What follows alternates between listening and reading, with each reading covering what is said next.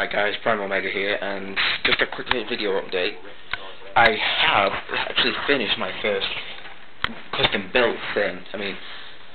Right, I'll show you. This is my Revenge of Fallen Prime's shield so far. It is proper plastic. See the joints there? If you can move in. Sort of attaches to the bar that Jetfire's gun does.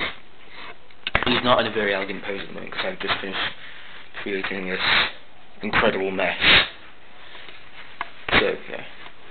Yeah. Right, I've also customized a few of my other things, like Wolf Cybertron Prime's gun, if I get it under the light, maybe we'll see it there.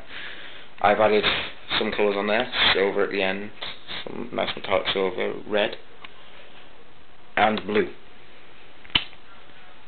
Now I've also slightly made his mouthpiece slightly metallic, I don't think you can see that now. And I've done the thing I said I was going to do in my review. I have finally made Classic Prime's bumper metallic. So he's perfect now. He's a perfect figure. Close him to see if it's still wet. Oh, it's dry, it's dry! It's dry. Right. Here of water. Right, so the main thing of this is Prime Shield. I will be painting some more on it. I don't know what yet. I'll be painting another coat of blue on it because, well, I don't have an airbrush, so I'm having to use brushes, so quite limited in that respect. I was thinking of doing some flames so it matches the shoulder.